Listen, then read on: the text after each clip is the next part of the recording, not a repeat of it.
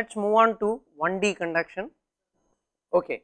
So, this is what we are doing is, as we said, as professor said, we are going to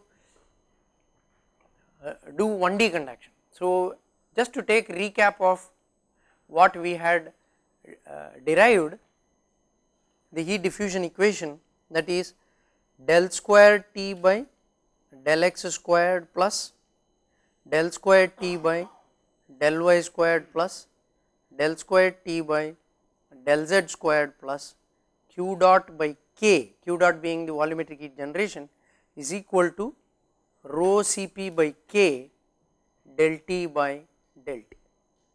So, professor had told few minutes back around 2:15. So, if it is 1D, let us say temperature is only a function of x. So, this term would be 0, this term would be 0, and let us say there is no volumetric heat generation and I am taking steady state, then this term is also 0. So, then I am having only d squared T by dx squared equal to 0. So, he also showed that if I have two boundary conditions, we can get the solution. So, that is what precisely what we are going to do in the next couple of minutes. So, this is if we take the steady state condition and if I take the plane wall, how does the plane wall look like? So, the plane wall looks like here as shown here. So, you have x equal to 0, x equal to L.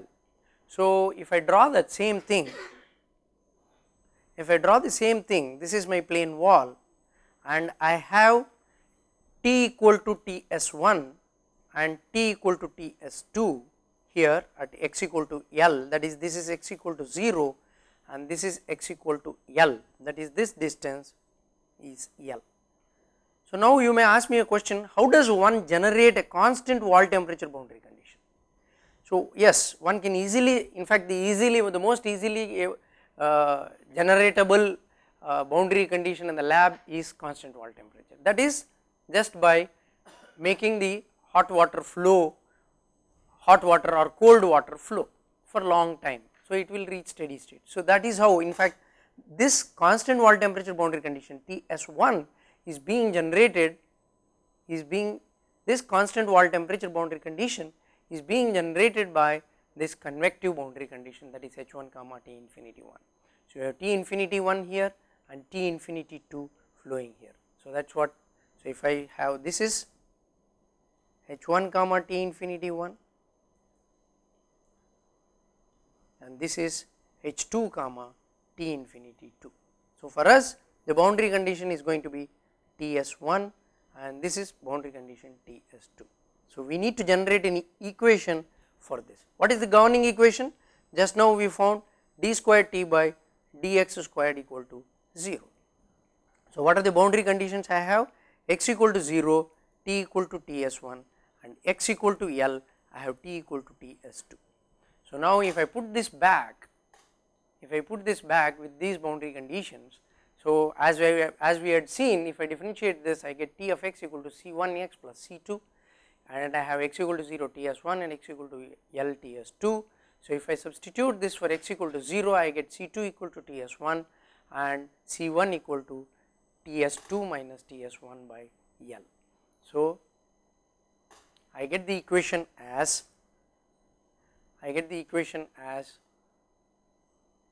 T of x equal to Ts1 plus Ts2 minus Ts1 into x by L.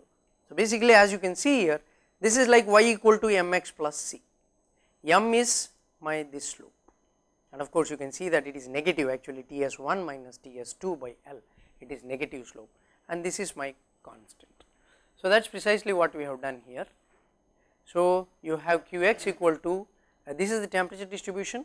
Now, taking this temperature distribution, I can find the heat loss or the conduction heat transfer rate, that is Qx equal to minus Ka dt by dx. Ka dt by dx is Ts1 minus Ts2 by L, because I am differentiating this and minus sign I have absorbed here. So, that is why Ts2 minus Ts1 has become Ts1 minus Ts2. So, heat loss rate is equal to Ka into Ts1 minus Ts2. So, this is what I think we are all very conversant with this. So, I do not want to spend too much of time. K by, yeah, this is no K L by A, no K by L it is, yeah, K by L it is. It is in this equation 2.26. Please note that when I divide this by A, I get K by L into Ts1 minus Ts2. Okay. So, now we always like to take analogies. So, here we take thermal resistance analogy. So, but then before we do this, let us write down. See, we have studied fluid mechanics,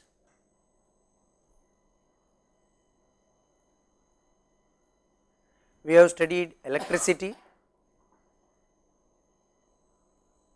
we are studying now heat transfer.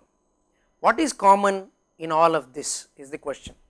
So, we all know that when there is a pressure drop, there is flow rate of the fluid. This all of us can feel very easily without any difficulty. So, similarly, when there is a voltage drop, then only current can flow. This also very easily understandable. Similarly, for heat transfer, whenever there is a temperature difference, there would be heat flux. That is, the delta T is the one which is causing the heat transfer. For the heat transfer to take place, there has to be temperature gradient. Like when there is pressure drop only, there will be flow rate. When there is pressure drop equal to 0, then the flow rate would not be there at all. Then the fluid would not flow. Similarly, when there is no electric potential difference, there won't be current. So, it's the best way to understand the heat flux and the temperature difference is through this analogy. I always think through flow rate and pressure drop, because this is the closest one to my mind. So, this is how I think. So, this is how people also have done and represent this in electrical analogy. That is what we are going to do now. So, here let me skip this and move on to next one. So, I have here Ts1, Ts2, the temperature difference is Ts1 minus Ts2. So, this is Q double dash, Q heat transfer rate equal to L by Ka. What have I done? I have put this is nothing but my Fourier's law of conduction. So, what is L by Ka? L by Ka is my resistance, that is Q equal to Ka T1 minus T2 by L. So, if I put electrical resistance, this is T1, this is T2, and if I take Q as my flow current, so the resistance would be L by Ka, right. So, yeah, so that is this is equal to T1 minus T2 upon L by Ka. This is my current, this is my voltage difference delta V, and this is my resistance. So, that is how we are visualizing this electrical resistance analogy. Okay. So, that is what I have written here. So, similarly you can say L by Ka, instead of L by Ka you have L by sigma A, where sigma is the electrical conductivity. Okay. So, with this analogy we can apply for various situations. Let us say I have convective boundary condition. So, if I have convective boundary condition, by Newton's law of cooling, I know that Q equal to HA into Ts minus T infinity. So, Ts minus T infinity upon Q, that is voltage difference upon current, should be equal to resistance, that is equal to 1 upon HA. So, that means for convection my resistance would be 1 upon HA. So, if heat transfer coefficient is high, convective resistance is going to be less. That is what we try to do in case of heat exchangers. It is too early to reach there, but still this is the significance of the convective resistance. So, now likewise we can combine all of this. I just put here simple Fourier's law of conduction in a solid in terms of electrical resistance, and this was convection in terms of electrical resistance, and then I am combining all three, that is conduction, convection, conduction and convection.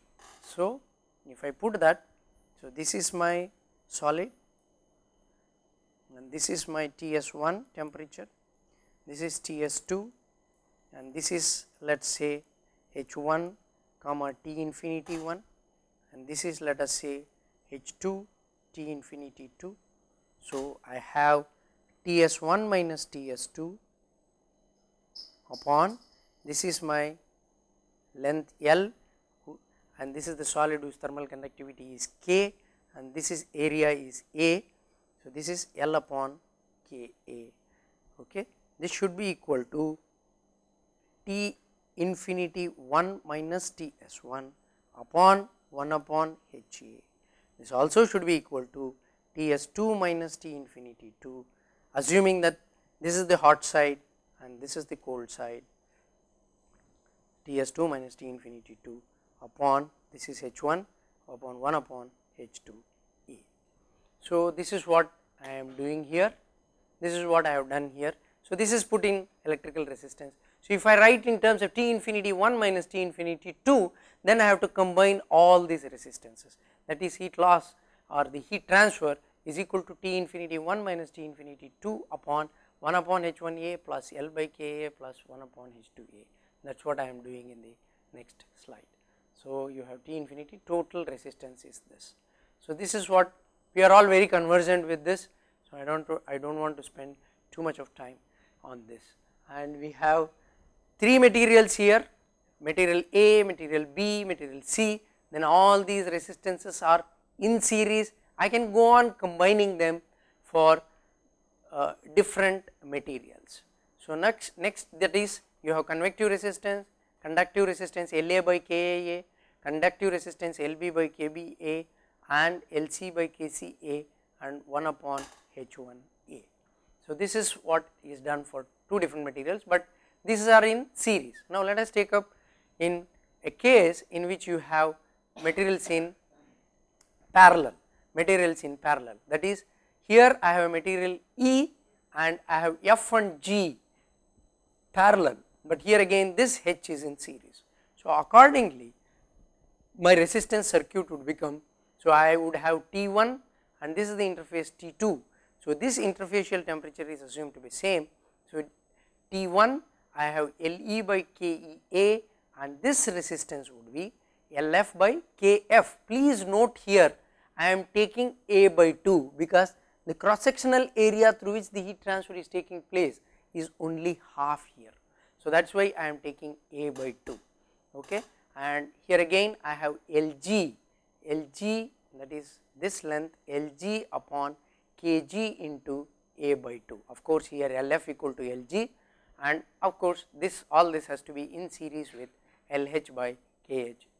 So, this is how I can rewrite the same thing for the first half and the second half, and these two circuits essentially are same, they are not any different from each other. So, these are all same. So, here there is only one thing, that is this is also called as overall heat transfer coefficient. I think it is little too early for Newton's law of cooling. I am skipping this overall heat transfer coefficient thing. We will reintroduce this maybe in heat exchangers and in convection. For now, let us not worry too much about this UA. So, this is U means it is sort of heat transfer coefficient, let us keep that in mind.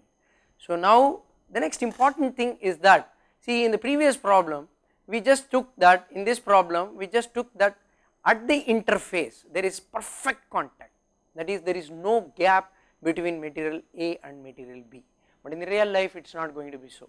There is going to be a gap. So, and that gap is generally filled with air or water, as one of the participant had asked, there is an interface there. So, if there is an interface, this is the perfect interface, that is T1 is equal to T2, that is this is the T1 at the layer 1 end, at the layer 2 beginning it is T2, but if there is no interface T1 is equal to T2, that is this can be imagined that the layer 1 and layer 2 are held together by applying maximum pressure. But now let us say we have not applied any pressure and they are just held by hand. If you hold by hand, there is going to be an interface like this. That means by naked eye we will not be able to see this interface, but if you put that under the microscope, definitely you can see those voids or the air gaps. When you see those air gaps, there is definitely the thermal conductivity is there in that void and the temperature is going to be different. That is, there is a gradient, that is, there is a heat transfer taking place within that interface. So that is what is the thermal conductivity. That interface is essentially because of the thermal conductivity of the air, and we know that the thermal conductivity of air is very less. As I said in the morning, it is 0.02635 as opposed to thermal conductivity of the solid, which runs into tens or hundreds. So convective, that is the thermal contact resistance, is going to be T1 minus T2 upon Qx double dash, and that is the interface resistance. This interface resistance is going to be very important. If I have to quote examples for this interface resistance, for example, all of us have seen on a motherboard, that is a copper plate, copper thing which is there to cool the motherboard in the computer. That copper piece is glued onto the motherboard with a glue. So the interface is created by that glue. Usually that glue is called as thermal paste. The thermal paste is chosen such a way that the thermal paste thermal conductivity is reasonably high. However high it is, it cannot match that of the solid material, that is the copper and the silicon, which is the motherboard material generally made of. So the interface is a serious issue, and in those locations the interfacial resistance has to be quantified. The only way to quantify is to measure them. You cannot model them, you have to measure. Why? Because the porosities, the way the interface is there, we cannot model that easily. So with this intro to interfacial resistance, hello, we are just taking few questions for next 10 minutes. This is NIT Trichinopoly. Any questions? There are two questions. Hello? Yeah, hello. Please. One is this, I understand that normally going from the normal thing that there are only two modes of heat transfer. Convection also is a form of conduction only. That's what many people talked about. That was one thing which came in the morning. The second thing is, you are talking about the moving boundaries. That question also came. In that, you said one side is convection, one side is conduction. The latent heat also will come into picture, I think, when it is fusing, latent heat of fusion, and when it is melting, vaporization also will come into picture, right? Yes. So how do you solve such problems? Very complicated. How do you solve such problems? Yeah, actually, very complicated issue, because I tried it earlier, thermal ablation. In fact, we cannot handle this kind of problems with 1D conduction. In fact, incidentally, one of my PhD student is working on melting and solidification problems. There we cannot solve using 1D conduction or just by taking latent heat. We have to write whole set of equations, Navier-Stokes equations and the energy equation, and then put the appropriate boundary conditions and solve it. So it's not going to be straightforward the way we had discussed in the morning. That was just a simplified presentation, but we cannot solve it thoroughly. See, for example, I said that there is natural convection in the liquid region. How can I capture natural convection? Until I solve the full momentum equations, all the momentum equations, that is the Navier-Stokes equations and the energy equations. And people generally what they do is that for this type of problems, they assume, in fact, the solid liquid interface is also not going to be clear solid and clear liquid. What they call in between these two is what is called as mushy zone. So in this mushy zone, they handle it in it is almost like porous medium. So they take mushy constants, and using those mushy constants they solve these equations. So to answer your question, it is not going to be a straightforward simple 1D conduction either using Fourier's law or something. We have to solve whole lot of Navier-Stokes and energy equation with proper assumptions by taking porous medium, so that we can take the mushy zone into account. Over to you. Yeah. What about the first question, sir, that there are only two modes of heat transfer So basically. you see, this is There is conduction and radiation. That many people are still talking on that. Yeah. see, this is just a matter of opinion. Although we say science is objective, science is not objective, science is also subjective. I would still go by 3 modes of heat transfer, that is conduction, convection, radiation. Although we say convection is conduction within the boundary layer, but I need to handle fluid dynamics. So let us keep it little different from conduction. I know it is conduction within the boundary layer, but that is boundary layer has to be identified. So that is why if you see almost all books which we refer, they say that there are 3 modes of heat transfer: conduction, convection and radiation. If one wants to nitpick and hair split and argue, yes, there are only 2 modes of heat transfer. Over to you. Thank you, sir. Thank you. VIT Pune, we can take one question. Impurities added will essentially decrease conductivity of the material as alloys, and adding impurities of the better conducting material molecules will also decrease the conductivity of alloy. Yeah, see, I have no answer, but this much I know that if I take 2 best conductors, if I take copper and nickel, copper thermal conductivity is very high, nickel thermal conductivity is very less. The alloy's thermal conductivity will be lower than both nickel and copper. But if you ask me why, I don't know. Okay, I don't know the answer, but I definitely know, as you said, the thermal conductivity of 2 pure metals are higher, but when I join them or combine them, the alloy's thermal conductivity will be lower than the lowest between the 2. We will think about this question and come back. We will put this on hold again. Over to you. Okay, sir. I will put this on the Moodle. Please try to answer because I have not yet found the answer for all this. Definitely. Over and out, sir. Okay, over and out. Great. Okay, so we will get started with cylindrical coordinates. We are still in one dimensional heat transfer, and we have a cylinder, that is, we have r theta z coordinates. So in the r theta z coordinates, what we are saying is that the temperature is varying only in the r direction, but not varying in theta and z direction. So if that is the case, of course we have not derived this, and I would request all the participants overnight today, go back home and derive. Let me write this. I want all of you to derive the heat diffusion equation,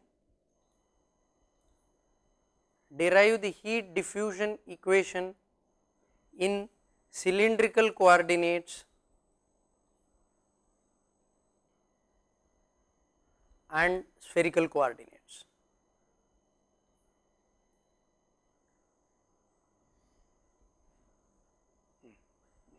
Now let us come back. So when you derive the heat diffusion equation in the cylindrical coordinates, you get 1 by r d by dr kr dt by dr equal to 0.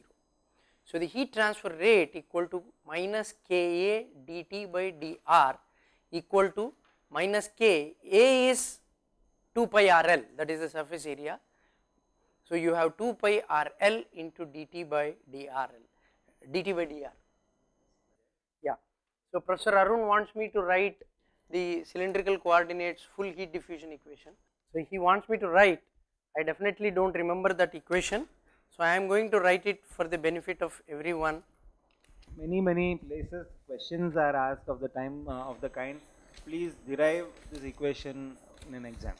Okay, it is very nice to ask such questions, but the problem is it's so mathematically intensive, and students often memorize these things for lack of any other way of doing it. So these are not questions which I think we should be focusing our attention in actual examinations. So you can give the equation and ask them to simplify or apply. So, but please, asking for the full derivation in cylindrical or spherical coordinates is not exactly the best thing to do. Okay, so here if we see that this is the heat conduction equation, one dimensional heat conduction equation, and this is the heat transfer rate. So as you can see, one important point what we need to note here is that the heat transfer, the heat flux earlier in a plane wall heat flux is independent of x, but here it is not so. This is very important point. The conduction heat transfer rate, that is QR, is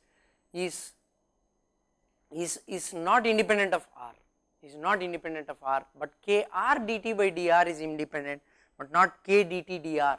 So we have to be very careful about this heat flux in case of cylindrical coordinates. Okay. So what is that we know? What we did for the plane wall, similarly we should do for cylindrical coordinates, that is we have to integrate this. When you integrate this, I will be getting the equation T of r equal to C1 log of r plus C2. So I have two boundary conditions, that is at r equal to R1 T equal to Ts1, and at r equal to R2 I have T equal to Ts2. So if I substitute these boundary conditions, I will have Ts1 equal to C1 log R1 plus C2, Ts2 equal to C1 log R2 plus C2. So I have T of r equal to Ts1 minus Ts2 upon log R1 by R2 log of r by R2 plus Ts2. So the point to be noted here is that the temperature distribution is no longer linear, unlike plane wall, it is logarithmic, it is not linear. If you see the heat transfer rate, so we have 2 pi Lk into Ts1 minus Ts2 upon log of R2 by R1. So the resistance would be QR equal to Ts1 minus Ts2 upon log of R2 by R1 upon 2 pi Lk. So let me get back and check whether I have written no. Yeah, right. So this is my resistance. This is my conductive resistance, which is for plane wall, which it was L by Ka. So it was L by Ka. So now coming back, so this is the heat transfer rate. So now we have total heat transfer rate. Similarly, the way we did, if we get back to our problem, we have convective boundary conditions on the outer wall and convective boundary conditions on the inner wall. This is a pipe actually, what I have taken is a pipe which is having inner radius R1 and the outer radius R2. So we have H1 comma T infinity 1 on the outer wall and H2 comma T infinity 2 on the inner wall. As you can see, this temperature distribution is logarithmic but not linear. So if I combine the same way as I did for the plane wall, I have T infinity 1 minus T infinity 2. This is, you can see, this is the convective resistance, this is also convective resistance. These are the multiple components if I have multiple pipes of different materials of A, B and C. So this is same as extension of plane wall. Let me re-emphasize that here it is Kr dt by dr which is independent of R, not the conduction heat transfer rate. So this is to be very carefully noted. We shouldn't be confusing this with the plane wall. So this is what I had shown you. These are the three materials. I have A, B and C. So you have H1 comma T infinity 1, H2, H4 comma T infinity 4. So these are various conductive resistances, these are the convective resistances. You see here one thing you can notice that these are logarithmic temperature dips, which are, there is a temperature gradient, but at the wall there is a sudden jump. This is essentially, this temperature gradient is within the thermal boundary layer. You can see that here also and you can see that here also. This is the general question which students ask us, why is this temperature gradient is different, is it linear? No, it is not linear. That is the temperature gradient within the thermal boundary layer. It depends on how I am making the flow take place. So definitely it is not linear. That is the point we need to note there. So that is about the composite cylindrical wall, and next is sphere. I know I am going very much fast because this is 1D conduction. So generally I am told in the coordinators workshop that these are the things which usually teachers spend more time. So they wanted us to spend more time on heat generation and fins and transient conduction. So that is why I am going little faster here in case of cylinder and sphere, which is an extension of plane wall. but the concepts are same.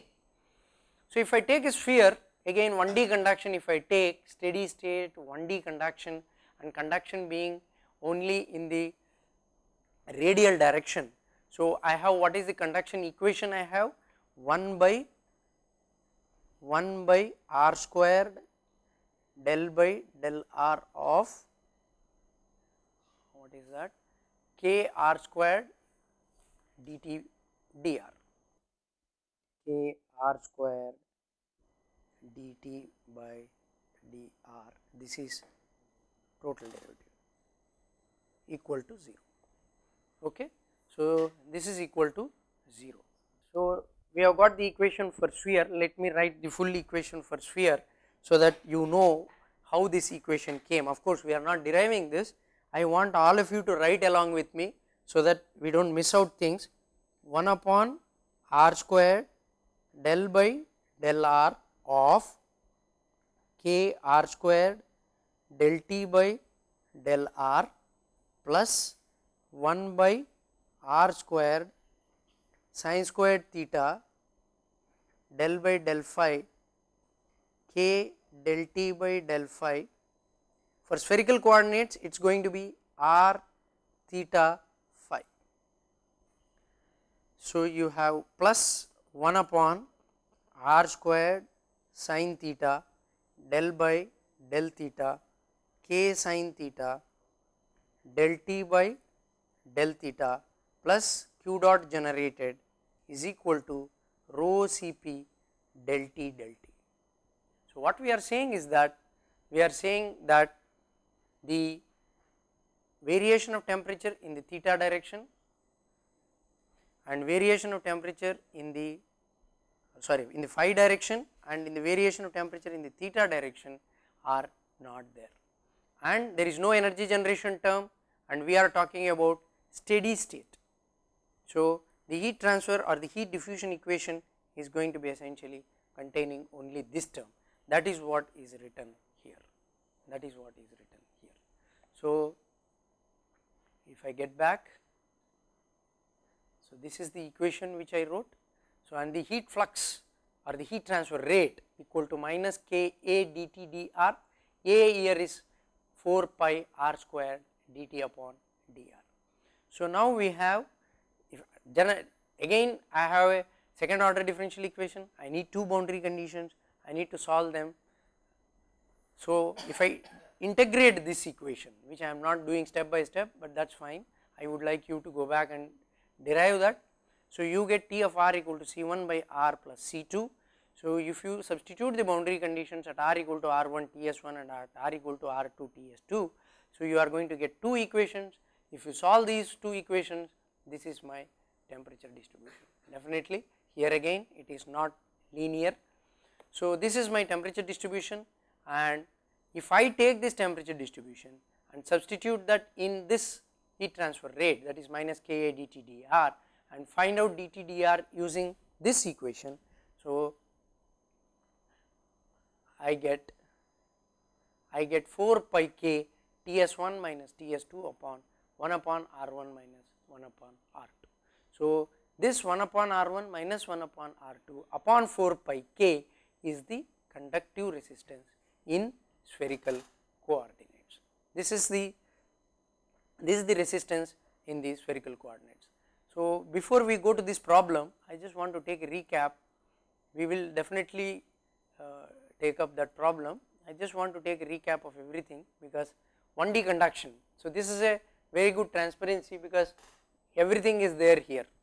So, if we take the heat diffusion equation 1D, see, we are saying that we are handling one dimensional steady state, no heat generation. So, these are the governing equations, d square T by dx squared for plane wall, this is for cylindrical wall, this is for spherical wall. And if I take constant wall temperature, remember we have not solved these problems for any other boundary condition, we are solving only for constant wall temperature boundary conditions. So, for constant wall temperature boundary conditions, these are the temperature distributions, this is linear and these two are not linear. And this is the heat flux. You see here, this heat flux is independent of x, but these two heat fluxes are not independent of r. This is the important point to note. and this is the heat transfer rate in case of plane wall, cylindrical wall, spherical wall, and of course these are the resistances. As usual, conductivity will be sitting in the denominator, that means larger the conductivity, smaller the resistance. That answers why in all heat exchangers the heat exchanger pipes are made of copper pipes, because the thermal conductivity of copper pipe is very high. So, the conductive resistance between the two fluids is very less. Anyway, we will touch upon this again when we study heat exchangers. Now, let us come back to this problem. Spherical, there is a spherical thin walled container which is used to store liquid nitrogen at 80 Kelvin. Note this temperature, this is much lower than the ambient temperature. It is 80 Kelvin. It is 80 Kelvin and the container has a diameter of 0.5 meters and is covered with an evacuated reflective insulation composed of silica powder. See, usually liquid nitrogen is very important, and because this is what is used in most of the sensors for cooling. So, liquid nitrogen has to be carried in a container from one lab to another lab. That happens even in IIT, in our IIT, and most of the institutions liquid nitrogen plant will be there and liquid nitrogen will be carried. So, that liquid nitrogen container is this, and this liquid nitrogen container, because you see why is this insulation important here, because there is temperature of the liquid nitrogen which is sitting in the container is at 80 Kelvin, which is much lower than the ambient temperature which is at 300 Kelvin, let us say. So, here the ambient temperature is given to be 310 Kelvin, not 300, it is 310. The container has a diameter of 0.5 meter and is covered with an evacuated reflective insulation composed of silica powder. The insulation is 25 centimeters thick, 25 mm thick, it is just 2.5 centimeters, not big, and its outer surface is exposed to ambient, which is at 310 Kelvin. So, at the ambient means one would expect natural convection. So, one would expect to have natural convective heat transfer coefficient, and that heat transfer coefficient should not be very high, it should be of the order of tens. That is what is being said in the next sentence, that is the convective heat transfer coefficient is around 20 watts per meter squared Kelvin, and the latent heat of evaporation and the density of the liquid nitrogen is 2 into 10 to the power of 5 joule per kg and 804 kg per meter cube. And the thermal conductivity of silica powder, you see the thermal conductivity, as I said in the morning, please note these numbers. I keep saying this very many times, numbers are very important for engineers. We need to know the order of magnitudes of each numbers. I keep telling this. In the morning I told thermal conductivity of copper is of the order of 400, thermal conductivity of water is of the order of 0.6, thermal conductivity of air is of the order of 0.026. Now you see thermal conductivity of silica powder is 0.0017. You see it is 2 orders of magnitudes lower than the thermal conductivity of air itself. Such a nice insulating material, but in spite of that there will be leakage, that is what we are going to see now. So, question asked is what is the rate of heat transfer to the liquid nitrogen, that is how much is the, so now where is the mode, which is the mode of the heat transfer, that is by convection and conduction. The heat is going to transfer from ambient, that is the atmosphere, to the liquid nitrogen, because ambient is sitting at 310 and the liquid nitrogen is sitting at 80 Kelvin. And now I have what is the rate of heat transfer to the liquid nitrogen and what is the rate of liquid boil off. This, that is to calculate this liquid boil off, only latent heat is required. Till that time do not worry about latent heat. So, let us see how do we go about this problem. This figure is self explanatory. I have a cylinder and ambient is given, sphere, it is not a cylinder, this is a sphere. The H is 20 watts per meter squared Kelvin, T infinity is 310, and this is the insulating material whose thermal conductivity is 0.0017. Now, what are the known parameters I have listed, what is that we have to find also we have listed. What are the assumptions? definitely it has to be steady state, we have not handled so far unsteady, and it has to be one dimensional. In which direction? Of course radial, and there is negligible resistance to the heat transfer to the container wall and the container. You see here I am neglecting the interfacial resistance between the container wall and the insulating medium. No matter how well I wrap the insulating material, there is going to be interfacial resistance. However, I am neglecting that in this problem for the sake of simplicity. This assumption, actually this assumption, that is negligible container wall and the container inside the nitrogen, that is there is no natural convection taking place inside the container, no natural convection, and of course the interfacial resistance is also not there, that is not stated here, and properties are assumed constant. How does it affect? If you see here, you see the thermal conductivity of silica powder is given to be at 300 Kelvin, but actually the insulating material temperature will be quite different, it will not going to be at 300 only, but still I am going to assume that the properties are going to be constant, that is the thermal conductivity is going to be constant, and radiation we are excluding, So now with this, so if I write the thermal circuit, if I draw the thermal circuit, I have T infinity 1 which is at 80 Kelvin, that is inside liquid nitrogen, which is sitting at T infinity 1 at 80 Kelvin, and T infinity 2 which is at 310 Kelvin. So I have two resistances here, one is the conductive resistance of the container and the convective resistance because of the ambient.